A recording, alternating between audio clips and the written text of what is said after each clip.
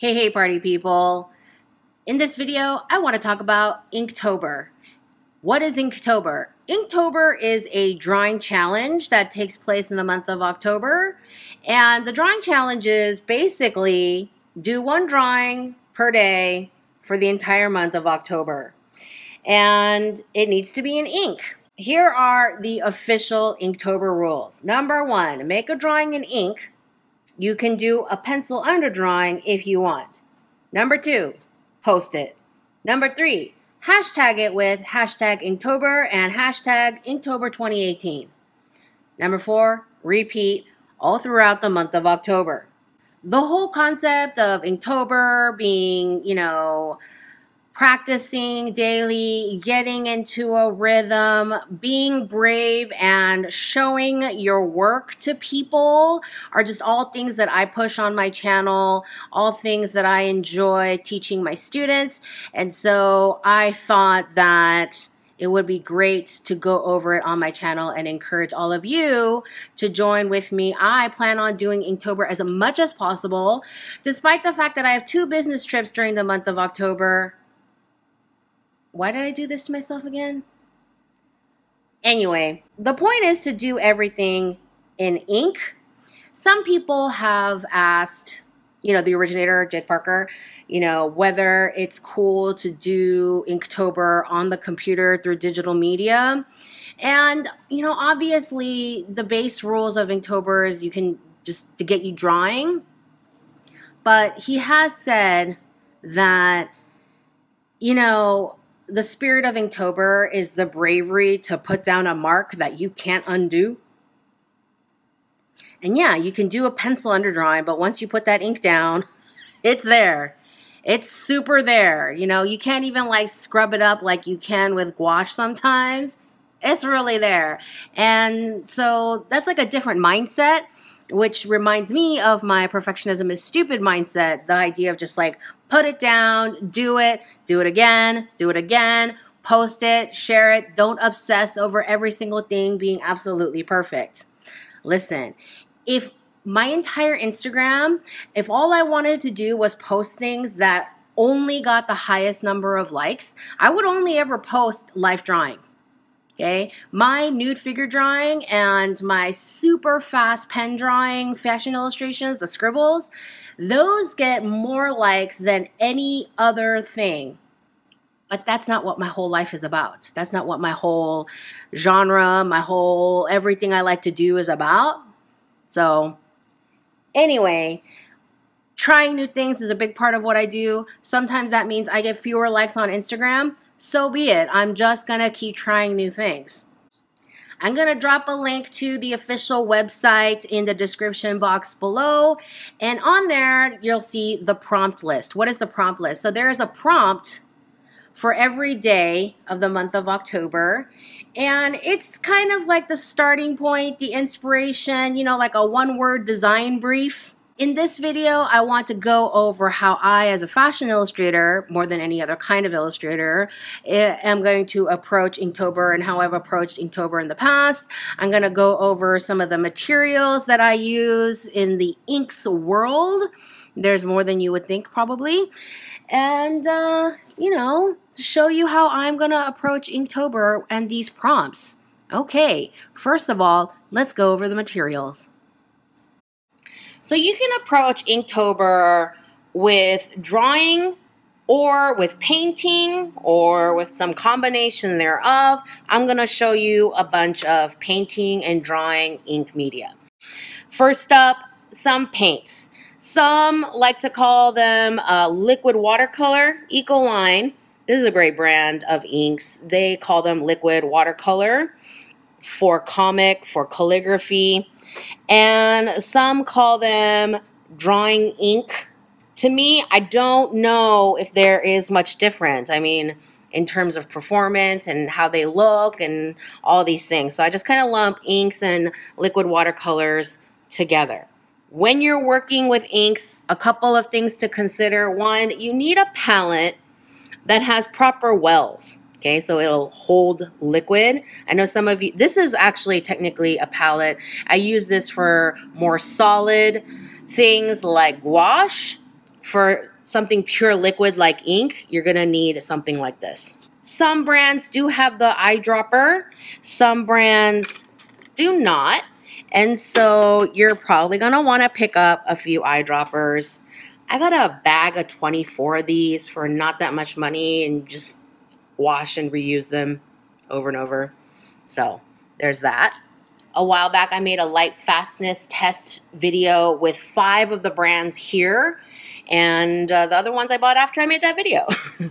But I'll drop a link to that light fastness video below. Now, there's a bunch of brands here. Noodlers, this is Sennelier. They say it's ink, and you can apply it with a brush or drawing pen. These are from Koh-i-Noor. This one is a metallic ink. And they have a ball bearing in there, you can hear it, to shake up the pigment powders. Holbein, which I think wins the award for best packaging. And Higgins, did I go over every brand? Winsor & Newton. When you're shopping for inks, I mean, they're great. There are a lot of brands here. There are a lot of great brands that I don't have here. Okay? But I think that the number one thing you have to think about when you're buying inks is whether you want pigment-based inks or dye-based inks. Here's a great example. Higgins makes both pigment-based and dye-based inks. So keep that in mind because their packaging is not that different. You have to really read the label. Anyway, so this bright one is pigment-based ink and this duller one is dye-based ink. And this is how different they look. See, this one says dye-based ink. This one says pigmented ink, but you can't see it because here are the blue ones. You can't tell the bottle color difference as much as the yellows, but here's the dye-based ink and here's the fade-proof pigmented drawing ink. So in terms of performance, what does that mean? Pigment-based inks are powders suspended in a liquid, and you usually want to shake them up before you start using them. Dye-based inks are chemical-based and they're just the liquid. So it's like this, like dye-based inks are like milk. Milk is milk. And you have to do something, you have to add something in order to separate milk, because milk is milk. Pigment-based inks are like when you add a powder juice mix to water, like Kool-Aid, and you have to shake it up or stir it up real good before you drink it. And if you kind of let it sit for a long time, some of these juices and these powder mixes, like Emergency, the powders will settle to the bottom and you have to shake it up again, right? This yellow one, it stays suspended pretty well. I don't have to shake it very often. I do it just out of habit. But look at this one. This gold, it settles really fast. You can see how there's that bright gold layer of pigment powder sitting at the bottom and how the liquid is sitting on top. And I shook this like 10 minutes ago and it's already settling like that. So you would have to shake this one up every single time you use it. But when you do shake it, look how pretty it is. Pigment-based inks are fade-proof, whereas dye-based inks have more color payout and greater color range. I think Higgins, the pigmented inks, they come in like 9 shades, and the dye-based inks come in like 16 shades, something like that. If you are one of the many artists out there who love to paint an illustration and then scan it into the computer and sell prints, do you need to worry so much about fade-proof? Probably not. You can take your original, stick it in a dark drawer. It will fade, but much more slowly than if it was, up on a wall in a sunny room. If you are someone who is painting with inks and you're selling the originals to people to hang in their homes, then you are probably more concerned with them being fade-proof. Okay, so whatever your needs are, you have to think about it like that. Now, I do not work with inks and pen nibs. I've never had a reason to use pen nibs, so I just haven't. I do not need another category of art supplies to geek out on. But I have heard that some pigment-based inks, some of the powders are so big that it slows down the flow of the ink through the pen nib. So if you are someone who uses pen nibs, that might be something you need to do further research on. And then more, okay? This is the fine liner and brush pen category of inks. if you're more into drawing and you want to do more drawing Inktober stuff, you can use one of these many awesome fine liners. So these are fine liners. They're typically made out of pigment ink. The tips look like that. Some brands have different colors. This one is very skinny, and it's a nice, beautiful, warm light brown. This one's from Prismacolor. I have fine liners from Copic, Staedtler, Sakura Micron. Also in the drawing and writing category, I have these brush pens. This one is from Pentel, and this one is from Kuretake, and they both work the same. They're these nylon bristles. There's ink in this barrel, and you squeeze it for more to come out. I'm not going to do it now so I don't dribble everywhere, but word of caution. I recently discovered that you got to be careful when traveling with these because this one leaked because the air pressure, and it squeezed in. And yeah, it didn't make a huge mess. It did make a mess. So if you do travel with these, I recommend putting them in their own like little Ziploc baggie and not letting it roll around with everything else. This is a Copic Gas and Food. You know I'm terrible with pronunciations. Okay, this is also a nylon tipped brush pen, and this one is also fantastic. I use this as often as the other two I just showed you, and but this one doesn't have a squeeze barrel. This just flows. These two are also from Kuretake, and they work just like the other brush pens, but they're metallic. So I have these Kuretake Zigs here, and first I bought one, and then I bought 3 more, and then I bought, how big is my box? Just really fun to paint with. I have a Making Mistakes with Brush Pen video that belongs to my Perfectionism is Stupid series. I'll link to that below. But I enjoy coloring with these a lot, and I enjoy them alone, and I enjoy using them with my water brushes. These are just nylon tip brushes, and you put water in here and you squeeze for more water to come out. And I love doing all kinds of gradients and washes and blends with different watercolors, but especially brush pens. Sai is another brand that I picked up and fell in love with when I was in Japan, and now I have a bunch of these as well, and I don't know which one I like better. Last but not least, at least in my arsenal anyway, these are the Ecoline brush pens. So I actually really enjoy the Talon's Ecoline liquid watercolors. So when I saw these brush pens in Jerusalem, I was like, oh, I need these. I need these real quick. And I brought them home. I played with them. I enjoyed them so much. I went and bought more colors. The blendability, the color payout. I play with them with the water brushes. Just super fun, really beautiful. So yeah, you have a lot of drawing and painting options. So each day in October has its own prompt, and I will include the link to the prompts list in the description box below. And the prompts this year, well, every year there's a huge range, and they range from like poisonous, whale, gift, double, bottle, chicken. Yes, one of the prompts is chicken. Longtime viewers know how I feel about chickens. Yeah. All right. So if you get stuck on a prompt, what I end up doing usually is a mind map, a brainstorming mind map.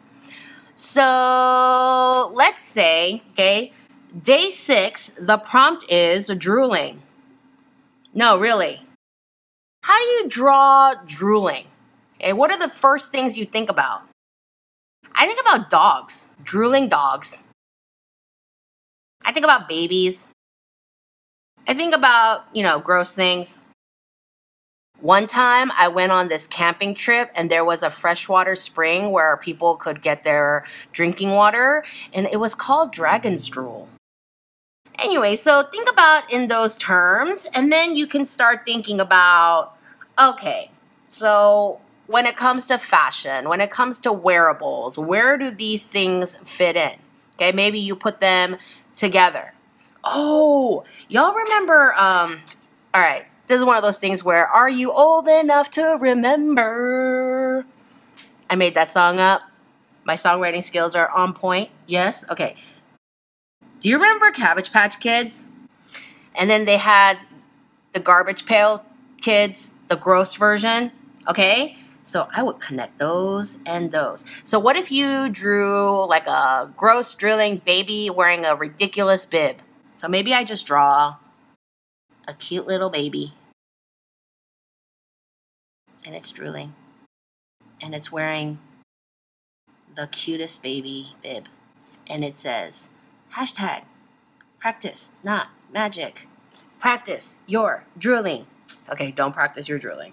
Let's do another one. When I think of the word chop, I think of karate chop. So all kinds of martial arts, poses, leaping, flying kicks and stuff. Their uniforms, and you could do all kinds of, what do they call them, keys? Yeah, I think.